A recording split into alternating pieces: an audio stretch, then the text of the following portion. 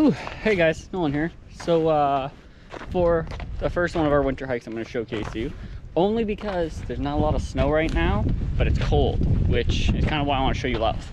But we're here at Louth, as I just said. So mainly the only reason I say this is a nice winter hike is because of the waterfall freezing. Now I just went to Rockway, I came right here after.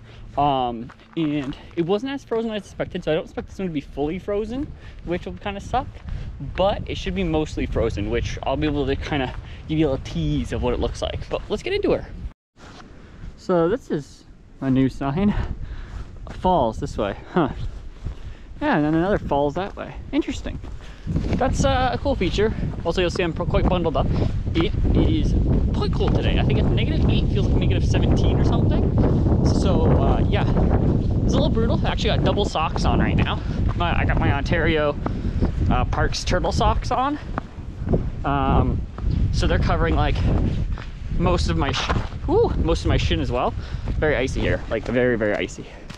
But we're gonna do the loop just because like I'm here, why not?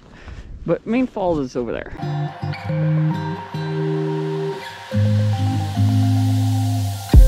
So I guess somebody need a bridge over there, but I mean the trail's over here. This is my spot where I usually go down, but I would not go down in the winter because of all the ice that forms up the escarpment there. Like you can see a bunch right there. One, you might slip down, but two, it might be hard to get back up. Here is basically just sheet of ice, so be careful of that. And it's not as frozen as I was hoping for, but it looks pretty cool. So we're gonna try our best to get a nice shot without falling in. But it looks like it probably was frozen a couple days ago. And then that kind of like, there's a couple warm days there. So it must have warmed up a bit. But looks pretty darn cool there. And along the creek that goes to it. But I recommend it. Just be very careful of this area here. The rest of it wasn't too icy besides coming down that hill initially. So be very, very careful. If you got the spiky things for your feet, definitely bring those. Maybe those sticks if you have them. The hiking sticks.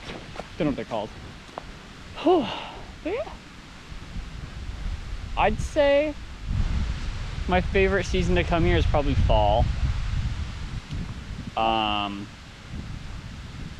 Maybe summer though, because summer you can really get down in the riverbed and stuff because the water kind of evaporates mostly. But yeah, that's it for me, boy.